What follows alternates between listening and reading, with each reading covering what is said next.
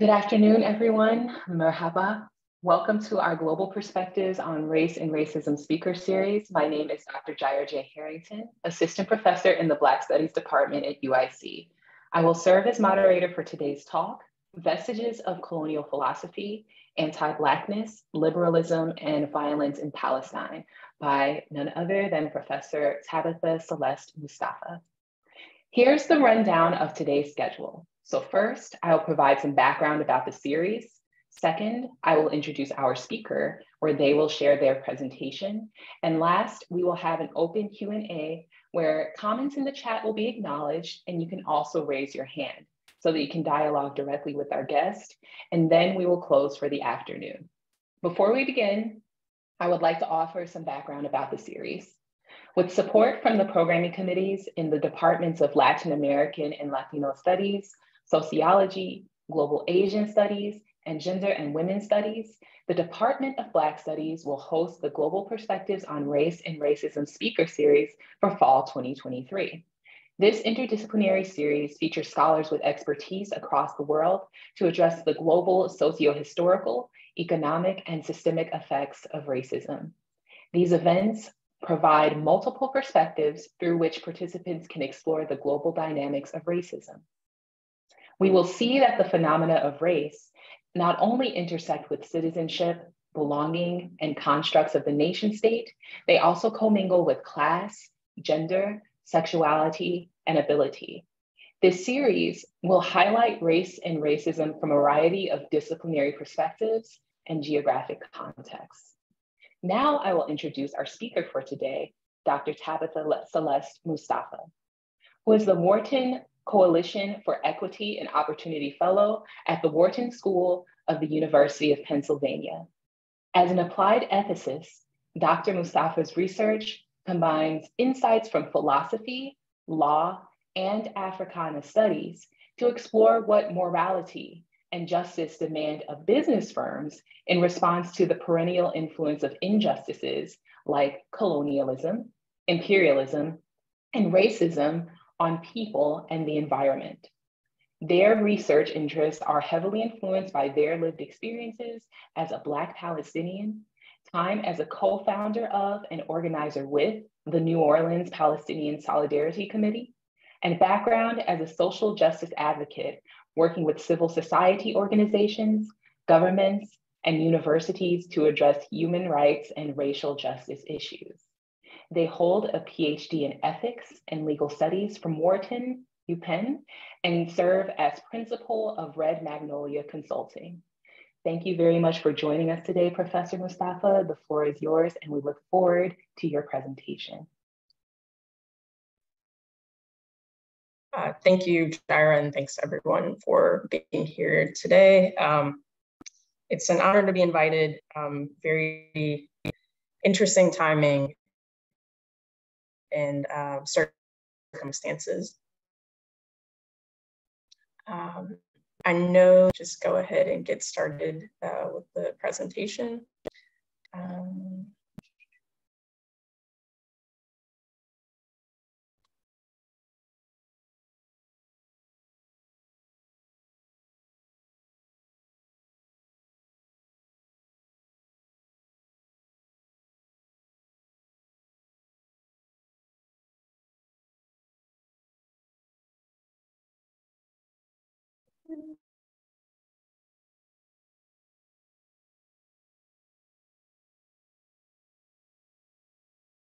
So you've already heard the title of today's lecture, and I'll just jump right in, but I want to give you a brief kind of overview of things before we really jump in. This is a loose overview. There are many more slides than are listed here.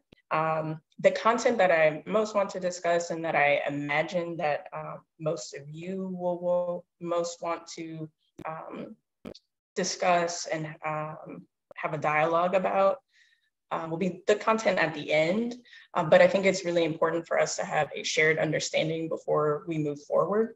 It'll give you a lot of context for my argument, but also for some of the recommendations that I make at the end. And I think the most kind of fruitful dialogue. Background about that, Professor Harrington, mentioned some of my background, but I think education is really important, whether it's like a university education or we're talking about political education in movement spaces. It's integral to developing not just the shared understanding, but education is the foundation for building power.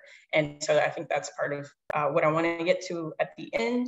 But one aim for today is how to demonstrate how collective action for principled struggles can move us closer to justice. But I insist that understanding the philosophical and the ideological underpinnings of some of what we're seeing today unfolding is integral to dismantling the systems and structures that oppress us, but also that are completely antithetical to equity and justice and just basic humanity, the things that we most want to desire. So just a little content warning, you're not going to see, bodies or anything like that, but just depending on your background and who you are, the next slide could be a bit trigger that out there before moving forward. Aside from that, obviously, or maybe not obviously, but in the context of these kinds of discussions, violence is going to come up. You won't see a lot of images of it, but we'll definitely be discussing it. So just jump right in. So this is the context, part of the context for today's discussion. When I agreed to do this, I had no idea that this specific assault and war on Palestinians and on the people of Gaza, but also across historic Palestine would be happening right now in this way. But part of what I want to suggest to you is that this violence is inherent in this structure and that it's always ongoing. It's just that we're seeing it on full display and perhaps being made more aware of the complicity of institutions like the media and universities and the state. So just to keep that in mind. But right now, just a bit of context, I think many of you have it, but there is mass murder and displacement ongoing, ethnic cleansing, a complete siege on Gaza, although they have been under siege for 16 years now. We've seen genocidal rhetoric, but also I think it's pretty evident at this point, also genocidal acts, just as defined by international law, not just pulling things out of a hat. We've also heard US officials, commentators, the Israeli officials, government leaders refer to Palestinians as terrorists or barbarians, human animals, children of darkness, the list goes on, which are obviously immoral and problematic framings for just entire populations of people. But what I want to suggest to you today before we delve a little bit deeper is that liberal moral and political philosophy kind of set the stage for this, are the foundation for this physical violence and erasure that we're seeing, and everything that we're seeing being perpetrated in historic Palestine today. So as the title suggests, we're going to be talking a little bit about liberal philosophy. Here, the Enlightenment philosopher that I want to most focus on is Immanuel Kant. Kant was an Enlightenment era philosopher. People often look to him for inspiration regarding like liberal democracy, democratic ideals, things like this. But at the same time, Kant endorsed colonialism and slavery for the majority of his career. There's a little bit debate now if after 1795, he might have thought slavery was a bad idea.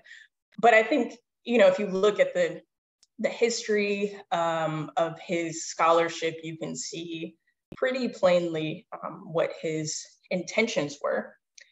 In his development of moral philosophy, which I'll say will kind of intersect with his political philosophy, you see the way these things can support one another. So here, just to kind of briefly make sure we're all on the same page, Kantian philosophy has three formulations of something called the categorical imperative. These are things that different ways of formulating morality. So the first formulation is universalizability, and that is a maxim that you should only act according to things that you can generalize, right? So if we're going to say that I deserve rights, then I should be able to say that you deserve rights as well. It can't be just for me. The second one, second formulation is respectfulness. So it's that you act and you use your humanity in your own person, but also to treat others with the same kind of respect and regard at the same time in the same way. And the last formulation, communalism, is every rational being must act as though the maxim were always a part of lawmaking. I think this one is actually very important because the laws that you set, you want it to, you wouldn't want a state, which we've seen states like this, but you wouldn't want a state where there are one set of laws for one group of people based on their race or ethnicity or gender or religion, and a completely different set of laws based on something else. So this communalism formulation of Kant's categorical imperative kind of speaks to that. These are all moral bases, which I should just note are not necessarily legal bases that we use to formulate institutions, states, governments, but also in the way that we relate to one another. So Africanophile, not a person. This is just shorthand for Africana philosophy. The Africana philosophy perspective, I would argue, and also another way that you might hear it phrased is critical philosophy of race. These are often kind of overlapping bodies of scholars in academia, but folks like Bernard Boxall, we'll get into in a second, the late Charles Mills, those are Africana philosophers, but also someone like Robert Bernasconi, who's more in the critical philosophy of race tradition. These folks would say that Kant made whiteness a prerequisite for full personhood. Now, what exactly does that mean? Essentially, what you start to see and what I hinted at before in much of Kant's work is that there are white folks, or in this case, we're talking about Europeans during the 1700s, who are entitled to specific sets of rights and moral benefits by virtue of being European.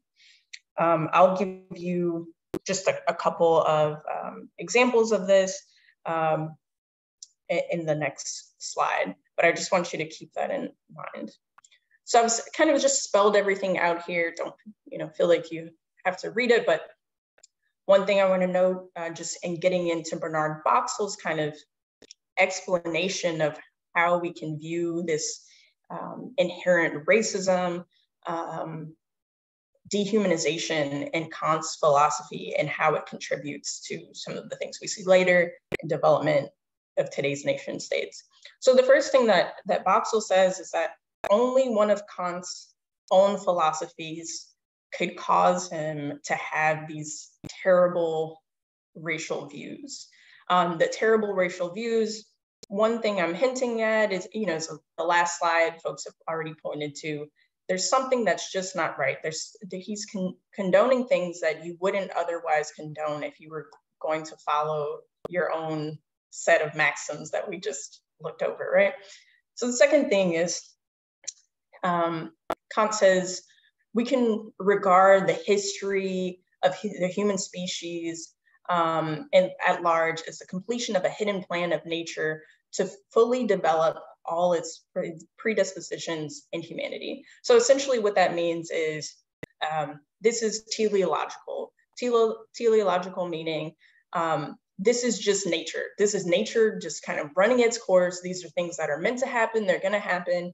And, you know, maybe that doesn't sound so problematic, but then when you really get into things, what you see is something about the development of unsocial sociability. So this is that people will have a naturally kind of self-serving predisposition. People are going to want to say, no, this is for me. You might be willing to endorse or participate in violence just because that's just how things are set out to be. But also keep in mind that he's talking about Europeans, people of African descent, people indigenous to what we call the Americas today, from what some folks refer to as the Middle East. They'll say like the Levant and North Africa, just everywhere that isn't Europe, basically. These people are not included in what he's saying here in terms of the development of these predispositions. There's one set of people, Europeans, who have this tendency, and it will force the lawful order. Now, what is the lawful order? I think this is pretty evident in determining what Kant is saying here, that all races will be wiped out except for the white. People have defended this. There are different ways to interpret this. As far as I'm concerned, it seems pretty evident here that this is kind of genocidal language, talking about violence, and that the natural end state of things will be that Europeans, whiteness, white people will prevail. And necessarily for that to happen is this kind of selfishness and violence that will be perpetuated over time.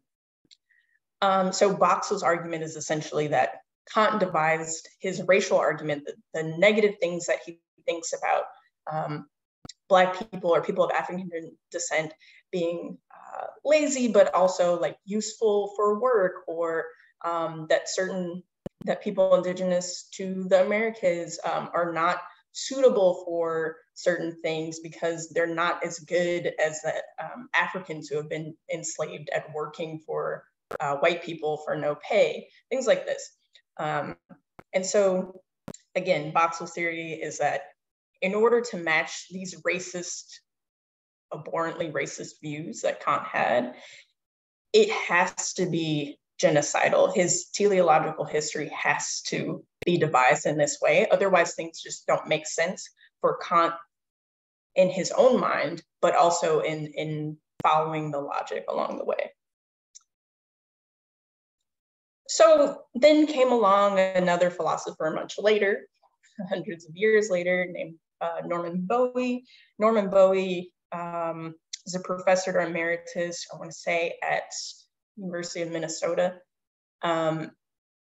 Bowie was a philosopher and also a strategic management scholar.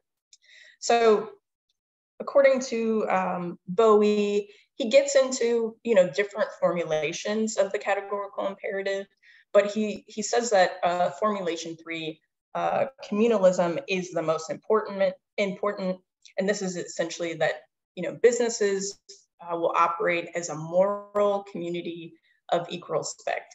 And if we can believe in this version of capitalism, this Kantian version of capitalism, where business, trade, transactions all work together to support this kind of cosmopolitan worldview, this cosmopolitan vision of things, then it will engender certain outcomes. And those outcomes are pretty interesting. And then the question becomes, for whom? Who are the folks who are going to benefit from this communalism or from this cosmopolitan worldview if what Kant himself has said is true, that everyone else will be wiped out? who's trading here and what does that mean? So I'd like to get a little bit deeper into what Bowie's saying. He says everything will be rainbows and sunshine, right? There'll be if we follow this cosmopolitan, this communal Kantian worldview, there's going to be the end of warfare and identity-based conflict. There's going to be the end of, there'll be more capitalism, and there'll be the end of violence in conflict areas because of increased trade. Okay. And the example he gives here is that there is going to be increased business and trade between Israel, Jordan, and Palestine. And that this is one example we can see where peace will come about. Now, again, this was written, over 20 years ago, but, things were not all rosy at that time either. There was a lot of violence in the region that stemmed from, I would argue, this initial settler colonialist state being founded on indigenous people's land by virtue of, other European nation states giving people rights to things that they did not own. So here, let's test out Bowie's theory. Here you can see this map is not up to date. It is actually much worse now in terms of land loss. But what we've seen is that trade did actually increase between nations in the Levant. So between Jordan, Palestine, and Israel, trade increased dramatically over the past 20 years, but also you can look at it like more expansively over the past 60 years as well. At the same time, we can see that Israel was expanding its violent settler colonization of Palestine, that in these areas that you see on the map, the areas that Israel initially claimed title to as their own land based on some kind of, we'll say, religious fallacy. And there's evidence of this, right? This is written in the memoirs of the people who founded the nation state of Israel, that this is actually not a religious area that we're necessarily entitled to by virtue of our heritage. What we're talking about is predominantly Ashkenazi Jewish folks who are founding this nation state, even interested in doing this before the Holocaust, and using this as a tool, using the genocide of a people as a tool in a way to expand a settler colonial regime, which I think is an important way to think about this issue.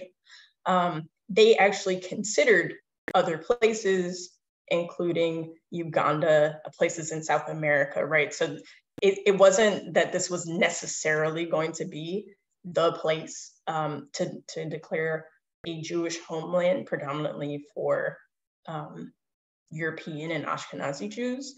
But this is the one where they felt like they had the best story. So lastly, what we can see here is some compatibility between Kantian theory, what Kant says will happen about this violence, where all races will be wiped out. So in the small context of this one area of historic Palestine, we see that to be true, is that there is colonialism, there is imperialism at play, there is genocide at play and ethnic cleansing. And these things are things that Kant pointed to both in his moral and political philosophy, but we see them today in Israeli policy and practice.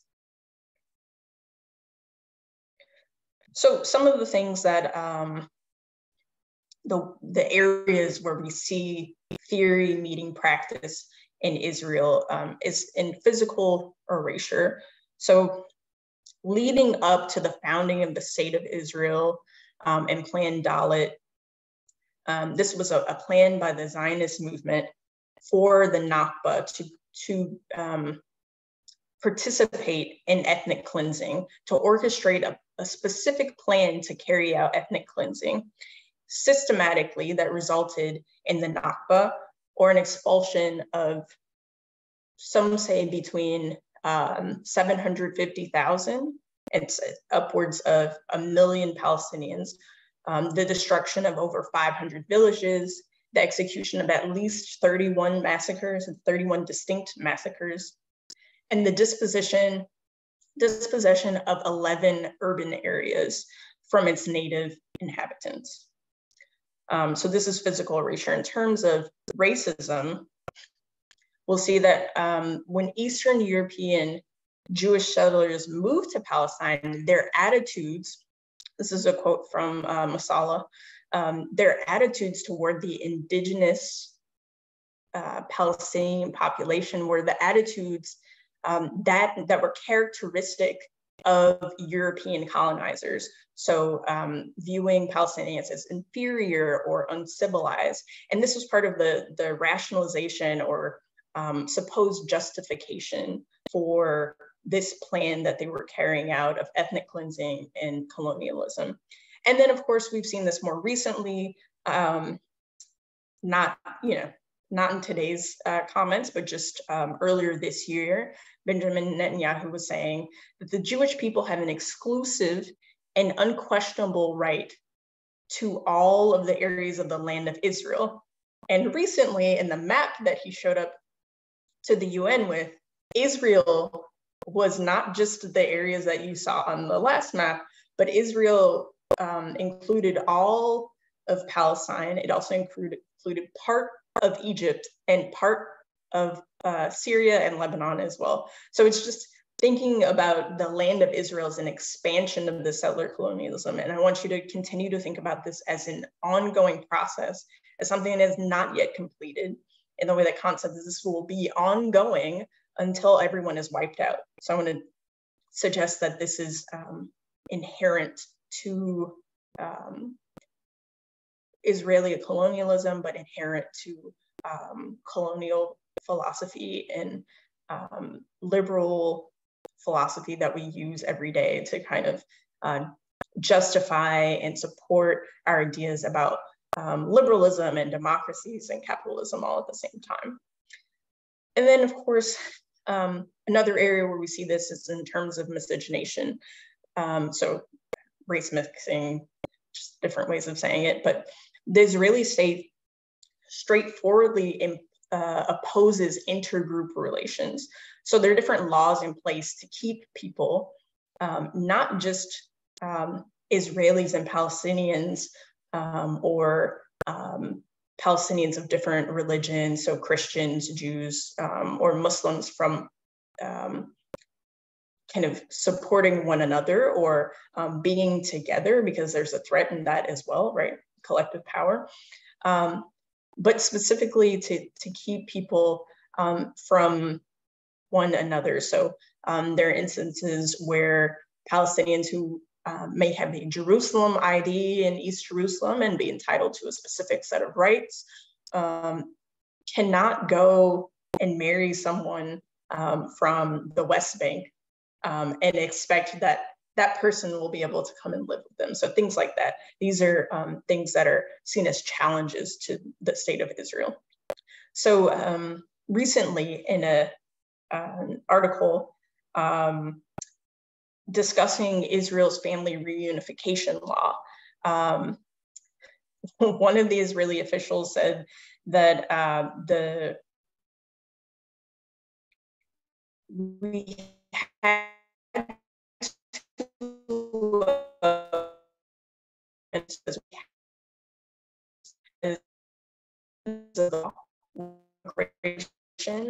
for, quote, demographic reasons, and to avert a, quote, creeping right of return, which of course these are things that for anyone who studies international law will send up your red flags as something that people are actually entitled to. We'll get into that a bit later, but there are certain rights to which folks are entitled under international law in terms of a nation state that is under occupation. And these are all being violated here. And I'm just giving you just briefly 3 categories where we can see this kind of play out. But these are things that are central to the founding and central in terms of how the nation state goes about colonialism and the philosophical underpinnings. And I'm not saying that, Netanyahu is sitting around with other Israeli officials and they're reading Kantian philosophy, but just that when these ideals were first coming about, they were central to colonialism and imperialism as it was practiced, and that we see these things kind of repeating themselves over time in history over, the last couple centuries. So in terms of a bit of a reality check, Israel does embody Kant's teleological conclusion. There is ethnic cleansing and I would argue genocide ongoing, and that Bowie is both right and wrong here. He's right in terms of increased trade. He's wrong in terms of it bringing about peace, and I think it's illogical and a kind of rational flaw to think that capitalism, which some of us know is inherently violent, can just bring about peace by virtue of capital and dispossession. Another way that he's right is that through this dispossession and annexation and co-opting of things that do not belong to people, certain groups of people are able to use that. I think this is, one way to think about capitalism. It's like using other people's resources to bolster yourself. So in the state of Israel, we can think about it in this way, as using Palestinian land and Palestinian people and resources and culture, even as things like in the image, kafia or hummus or things like that, to say like, this is ours and this gives us the right to do certain things. But when you actually look at things historically and in context, you see that that's not only inaccurate, but it's just an excuse to carry out with mass atrocities, the same ones that you see today in Palestine, and that follow logically from Kantian philosophy, but other liberal philosophers. This could have, just as easily been about John Locke. But moral and political, theoretical foundations of the colonial state are not things that are that we can just do away with, because people tend not to think of what is happening today in different countries, including this one, as settler colonialism, but that are in fact in practice and informing what is happening. So a couple of things that I want to suggest here, to argue that there is an underclass necessary for liberal democracy. So this is in a European capitalist colonial vision. And this underclass, in the context of Israel and Palestine, here will be Palestinians. This is Palestinians of all races and religions, everyone from Afro-Palestinians to Colombian Palestinians and folks throughout the diaspora. It's necessary to kind of create a certain vision of people that allows them to be dehumanized, allows them to fill both an ideological position, but also a physical position of inferiority. So in this way, I'll say that there are hierarchies within hierarchies. And what I mean by this is that while there are different groupings according to religion and race of Palestinians here, I'm going to focus a bit on Afro-Palestinians, and that the Black bodies within that land are experiencing additional forms of oppression, right? In terms of colorism, sometimes in terms of religion, but also in terms of citizenship status. And I think it's really easy to just point to Afro-Palestinians, but I just want to maybe slightly divert our attention to also recognize that this happens to Black folks in Israel as well, that because this is a European Jewish nationalist state, that they too are kind of lower down on this hierarchy. They might, in some cases, be, we'll say, higher up than Palestinians, that have more access than Palestinians, and Palestinians of African descent, but they're still never going to realize the same access and availability and rights as the European folks in Israel.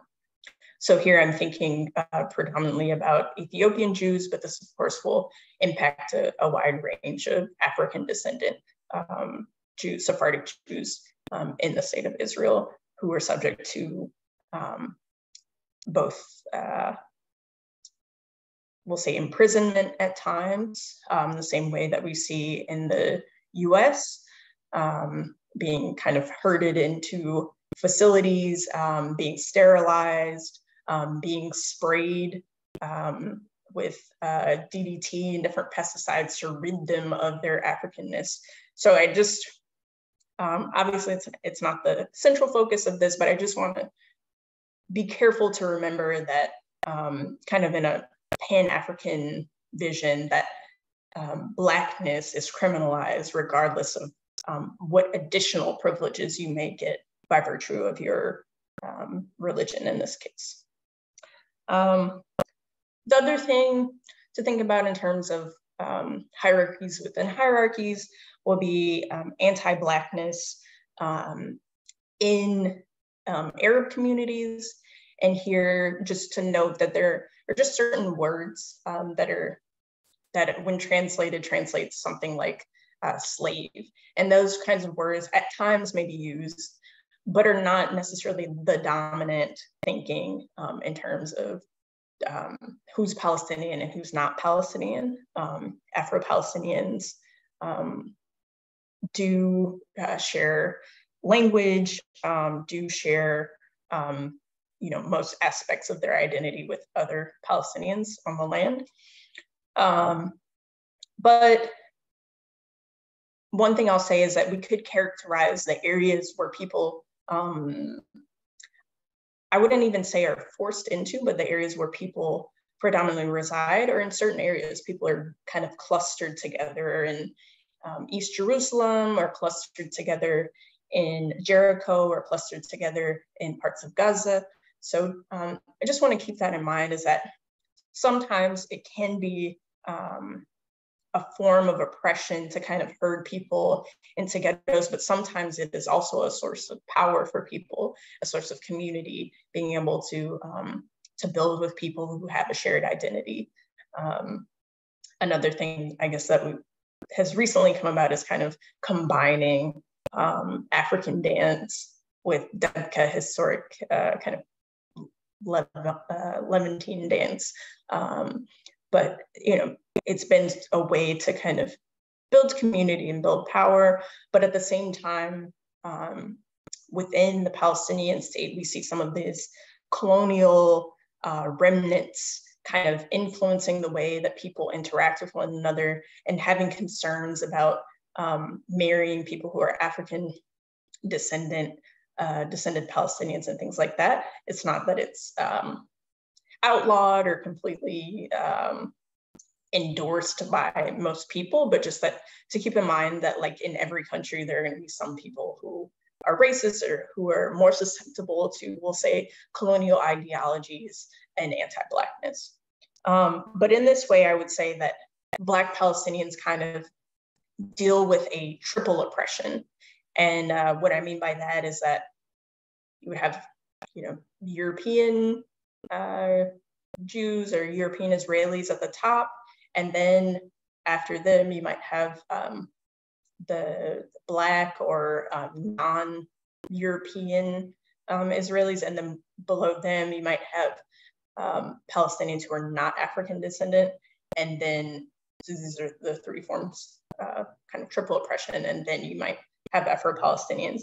I wouldn't say that's a universal thinking. I think most commonly people say Palestinians are Palestinians regardless of where you are in the world or what ancestry you have. I think the traditional way to think about Palestinian identity does not take stock of race or religion. And that's something that's been colonially imposed as a way to divide people. So here, I just want to briefly, we'll wrap up soon and get to the questions, but just share a little story with you and give you some context for how to think about Blackness in Israel and Palestine. So my late father and I took a trip. We were trying to get into Palestine to go visit my siblings. I had been before. My dad had no citizenship, so he, for the majority of my life, could go nowhere because he didn't have a passport, because he didn't have citizenship. The US will issue a travel document to people to return to countries where they might have, they might be refugees or things like that. So there's something you can get on a plane. We made it to Jordan. We tried several checkpoints. Eventually, we made it to this last checkpoint that you see here. And we get in the car, we're trying to cross the border. And the IDF soldier who comes up to our car, this is the Israeli Defense Force, the woman who's manning the checkpoint, my dad looks at her and he says, "Oh, you're Black. My daughter's mother is Black. You're Black. We're all Black together here." Like, and she looks and says, "Oh, no. I'm not Black. I'm Israeli. I'm Israeli and I'm Jewish." And I was like, okay, well, yeah, I didn't think that was going to work, but he was trying to build some sort of solidarity here. I figured at this point, it's worth a try. So this is our last chance, the last checkpoint, our last hope of making it across the border. And eventually we make it inside of the checkpoints, and they have to check your car first and things like that to make sure you don't have, things they think you might have just by virtue of being Palestinian. Get inside, they want to check all our belongings, start going through the suitcases, run it through the scanner. They say, "Oh, actually, we're going to need to strip search you." It's like, based on what? I haven't set off any metal detector. They were like, "Well, you're a suspicious person."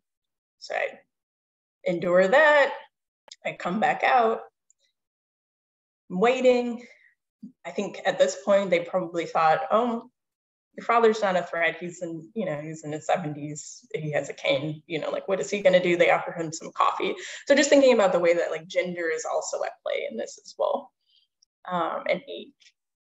And eventually they get to the point where we know they're not going to let us through. They all but said that, but they open all of the suitcases and every single zipper in the suitcase and every single pouch with everything in it, and just empty it all out and just spread it across the conveyor belt and the floor. And they're like, "And now you pick it up."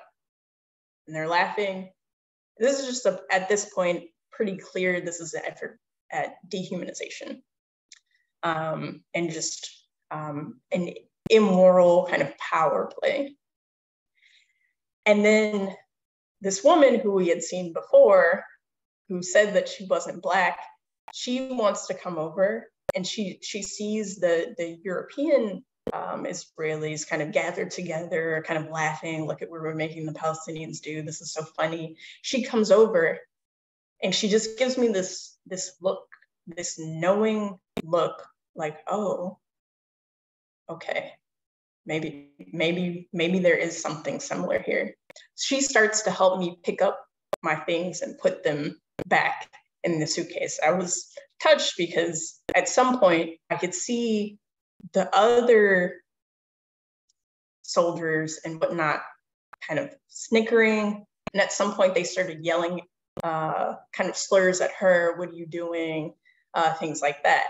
And I think in that moment, she realized that we had that shared Blackness, that shared identity. And it was a point that I don't know what happened to her after that, but I think she realized that we had a shared struggle, and that in this way, she was able to kind of humanize Palestinians overall. She was nice to my dad after that, right?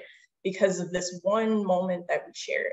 And I think that's just, for me, it's a story that I look back on and I think, I wonder where that person is now, because I could see the kind of light bulb go off in her head, that she realized what she had been complicit in.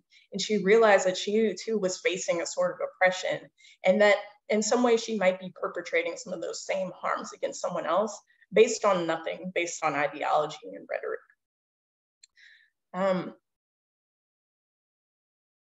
So lastly, I just want us to think about the power of solidarity and repair, because I think that's part of what that story brings up for me.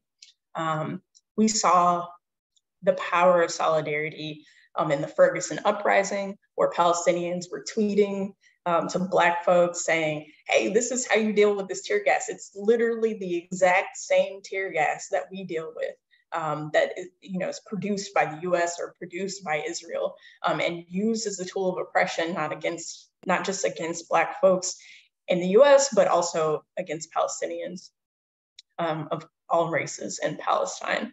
And so it was a moment of kind of building power as well.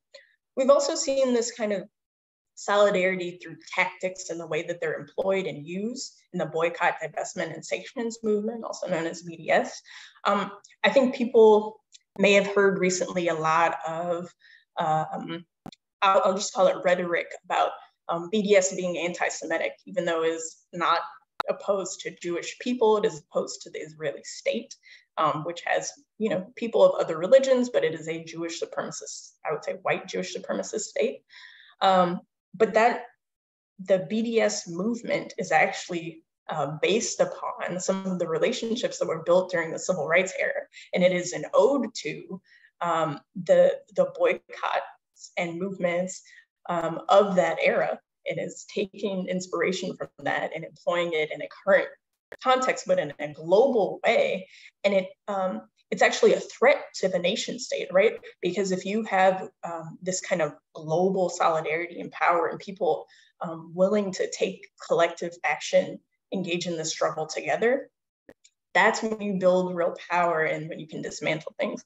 And I think that's probably one reason that the movement for Black Lives has gotten pushback about putting Palestinian human rights as a central aspect of their platform. But again, I would suggest that this is just another area of solidarity.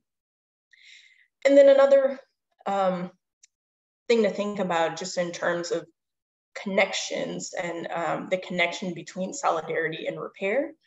I think most often when we think about reparations, we're thinking about it in the US context for giving reparations to African descendant people for the harms of slavery, or in some contexts is formulated as ongoing harms against Black people in the subordinated status.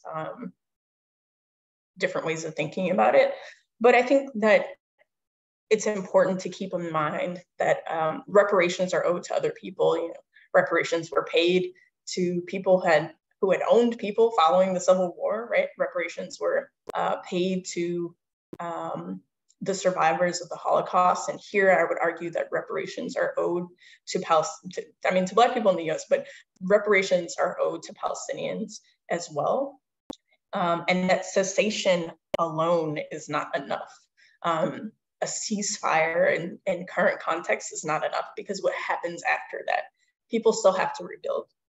And the UN has 5 requirements for official reparations, just in the kind of like international law context. So one is cessation and guarantees of non-repetition. I think we've seen cessation before, maybe of one specific kind of harm, right? In 2014 or 2018 or 2020. But then you see it happen again. So you need guarantees of non-repetition. Also, restitution and repatriation. So people being able to return to their homeland, people being return their stolen land or their houses that they still have keys to from 1948, things like that. Restitution, repatriation, compensation is also important. So often when people mention reparations, that's the way we think about it. But also satisfaction. Satisfaction meaning just like an apology. Hey, this was wrong and we're sorry about it. And lastly, rehabilitation. So rehabilitation to the status that you were at prior to the harm. This will be very difficult, but I do think it's worth an attempt just in terms of what is morally required of people. So again, this could, and I suggest it should, entail the right of return, land, self-determination, and statehood. I'm not necessarily advocating for a two-state solution here. I think that's probably not feasible at this point. But just that people have a right to determine, have a right to use their agency toward a shared goal. And then lastly, I would say that there are specific implications for Afro-Palestinians. So one would be through this kind of rebuilding process, this decolonization process. One would be liberation from this tribal oppression, liberation from this colonial ideology, a need to ensure equitable repairs so that repair is distributed to all Palestinians in a way that responds to the specific nature of the harm, because people may all be experiencing a harm, but it's important to recognize that it doesn't always show up in the exact same way. And lastly, a commitment to dismantle anti-Blackness in the creation of these new institutions that are meant to be equitable and to support the rights of all Palestinians.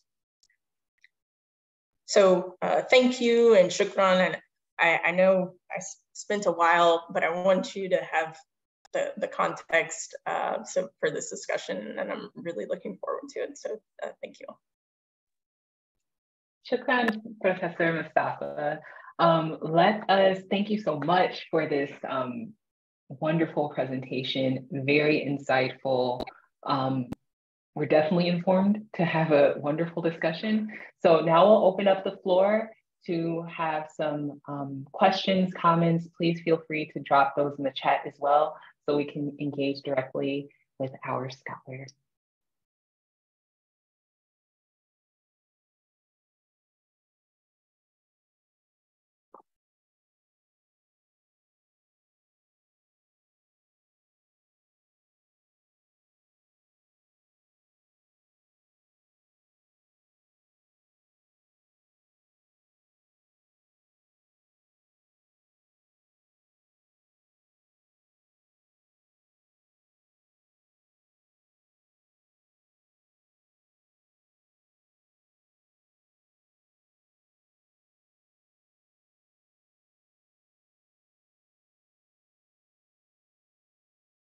Well, maybe to lead us off, for those who may be interested in the fields of philosophy or theory, this was a very, very wonderful applied presentation that you made to us. And it made me think about the kind of general gamut of liberal philosophers and the kind of social contract that also is implied within some of the discussion that you made, the kind of commitments that we implicitly have to one another within a state. But you mentioned some Africana philosophers like Charles Mills with his racial contract, thinking about how it is that typically these sorts of engagements were written as raceless, while within this Enlightenment era of European expansion, of colonialism, of imperialism throughout the global South, that was indeed not the case. So I just wanted to delve a little bit more deeply into thinking about decolonization. And you mentioned some suggestions at the end for ways forward that would make material the kind of repair that's necessary after so much damage, after so many generations of destruction. Would you imagine some kind of agreements that are necessary that would look like that of a contract for the future of a safe Palestine that acknowledges these wrongs. So what would you imagine that looking like? Thank you for that question. I'm going to do a typical thing and just say that I am not the person to answer that. I think it's something that will have to be decided collectively, and I think that Palestinians in Palestine, but also across the diaspora, have to work together to think about what the contract might entail. I think just in terms of orientation, what it might entail are things that most closely resemble, agency and justice and recognition of humanity, just like at a base level. But I think that it's likely to be so much more expansive than that. But I just think that as things currently stand in the way that the contract is written, there are certain groups of people who we might think the literature suggests don't matter, which of course is untrue, but just I think it's going to be really complex, and I don't think that I alone am the person to answer that. But yeah, thank you. Just a little bit of an intellectual exercise and curiosity of what some of those boundaries might entail or what might be included. So thank you for that. Any other questions or comments here?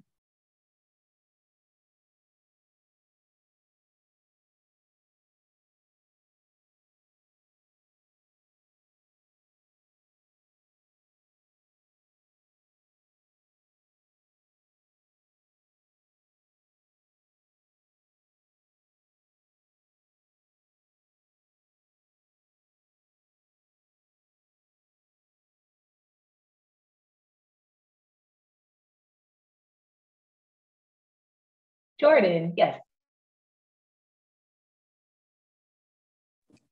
Okay, so I think what really stood out to me is something that I brought up in our BLST 207 class. And I think that there's a narrative that exists among Black people that we shouldn't really have an opinion on Israel and Palestine because this doesn't really have anything to do with us, but it very much does because, the African diaspora exists out in Palestine, and just beyond the fact that it's morally wrong that, people's lives are being taken and homes are being taken, but, there's been a lot of solidarity between Black people and Palestinians, and just the knowledge that solidarity exists and that, there's a part of the African diaspora out there is really important. And I think that's something that doesn't get brought up a lot, and why this is so important to all of us, and why I've personally taken a bit of interest in this recently.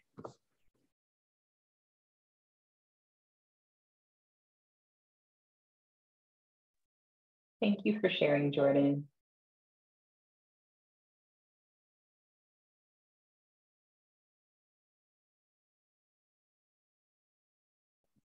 Yes, Carmen.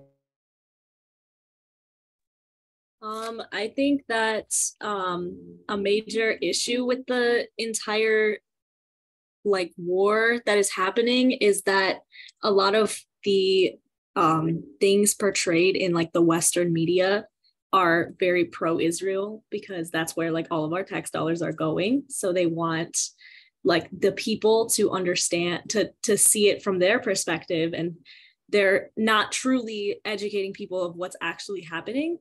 And it's really disheartening to see that because it just feels like a lot of people don't even understand what's happening, at least just in the United States, from even just what I've seen on social media. A lot of people just don't even know what they're talking about, and they're not even putting in the effort to learn about it. And our education system has historically kind of failed us in educating us about colonialism. And even if you look at the way that we've talked about this in this class too, of how in elementary school we used to dress up as the Pilgrims, and like it was so pro-Columbus and pro-colonizer, and that kind of narrative has just existed for so long that a lot of people are just completely like miseducated about it. And I think that's why spreading awareness and like everybody talking about it from every different group, like raising awareness of it, can like allow that collective effort to happen and just make it so that if we all truly know what's happening, we would all be against it. And like just stopping the spread of the propaganda as much as we can is the only thing that we can do right now. Thank you, Carmen, for your comments. Would you like to expand a little bit, Tabitha, on the media's role in perhaps some of the narratives that are more dominant, particularly in Western media? Would you like to comment a little bit on that? Sure. Yeah, I think that's an important point. You know, the media has a role, education systems have a role, and I think that it's a mistake to think that this is accidental. That I mean, I think it's been long known since the miseducation of the Negro, but just like that there is an intentional effort to provide a specific kind of narrative. And I think we've seen this recently with the critical race theory legislation being passed to, to stop people from learning about it, which, something that tends not to happen until you're in law school, where you get that kind of education to begin with. But just there is a concerted effort to stop people from learning history. Because there's a way that people can actually have context for what's going on. There's a concerted effort to keep that kind of information out of the media as well. I know that folks like Noura Erakat and Omar Badr, Omar Shakir have all had their media appearances pulled over the course of the past couple of weeks. People have had difficulty getting op-eds published because editors just are not willing to publish perspectives that contextualize things or that have a certain narrative which is supportive to human rights or to Palestinian resistance. I would say that it's gone so far as even like in the Atlantic, they haven't been publishing Palestinian voices. I think in the 55 articles that they've published about Israel and Palestine in the past 2 or 3 weeks, they've only published one article that was written by a Palestinian in Gaza. And it's more of like a personal narrative than like, here is context for everything that is going on.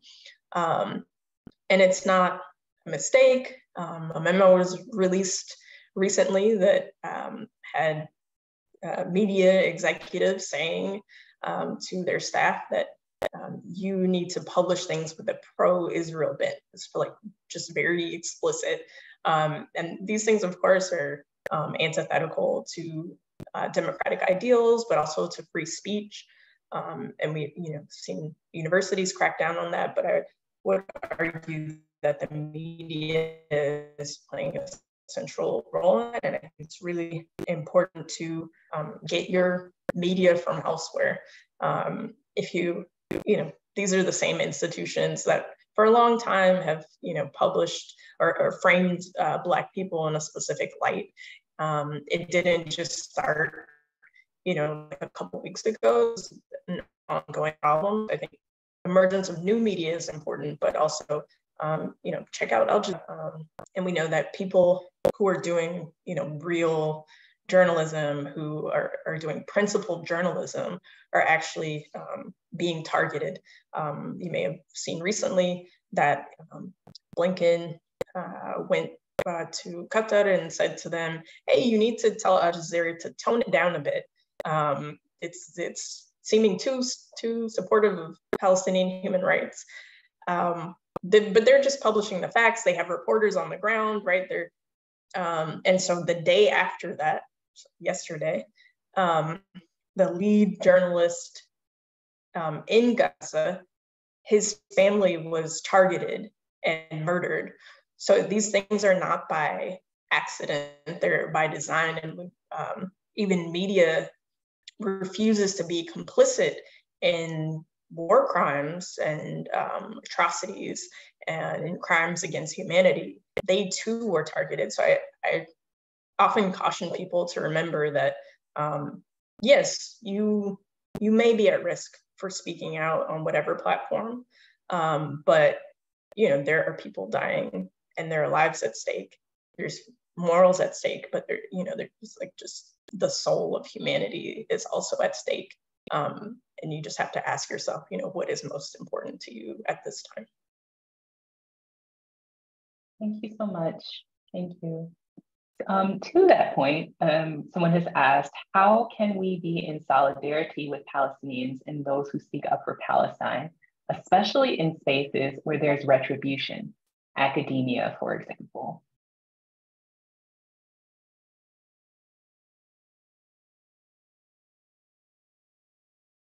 There are a couple of ways. I mean, there are many ways, but I'll just offer a few thoughts here.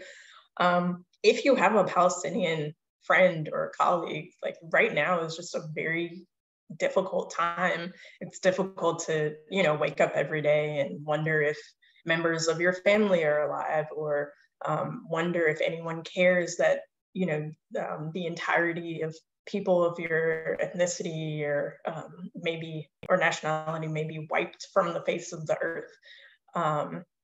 So yeah, just I think the most basic and kind of human thing to do is just check on people. But the other thing I would say, in spaces where there is retribution, and I think I kind of pointed to this earlier, in places like academia or certain career paths, like in the State Department, for example, you can use your position to speak out in support of a ceasefire or of Palestinian human rights or ending atrocities. I don't think that that's a lot to do or to ask of people. In fact, I think it's a really simple task. But if you do face retribution for that, it's likely, I'm not giving like legal advice here, but I think it's likely that probably one of your rights is being violated if you're speaking out and you're being fired for that. Like you have a right to free speech. And so I think it's just also important to remember what is at stake. You can find another job. People cannot find another child, find another mom, find another grandpa or dad or neighborhood. There are certain things in life that are irreplaceable, and you have to be willing to put your status or your body on the line for those things sometimes. And I think that this is one of those times.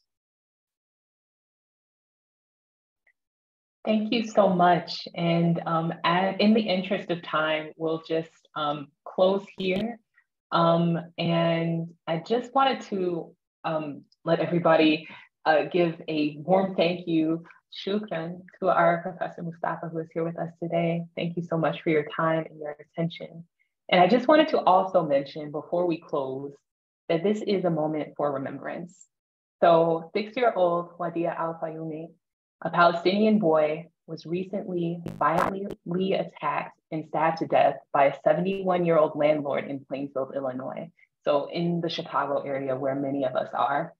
His mother also suffered critical injuries from this attack. And it was said that due to this landlord's exposure to the media's reports on Hamas, he believed that all Muslims must be eradicated. And we cannot identify causal links so easily, but the way in which our public spaces and institutions condemn intolerance and hatred while rewarding silence and punishing dissent in the face of Palestinian genocide is unacceptable. May this space today allow us to collectively mourn the loss of life in the present conflict in Gaza and collectively dream for safer, more secure futures for all who face state violence, displacement, and repression around the world, and right here in the United States. Let us not forget the impact of conflict and power struggles for the people of Sudan, Haiti, Burkina Faso, Niger, Mali, and others who just want to live their lives. So thank you so much, Professor Mustafa, for your insights. We are so honored to have you. Thank you, thank you, thank you. Shukran.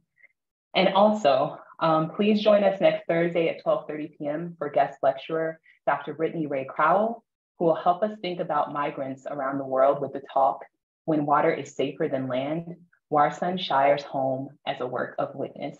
Thank you, everyone, and have a great afternoon. Goodbye.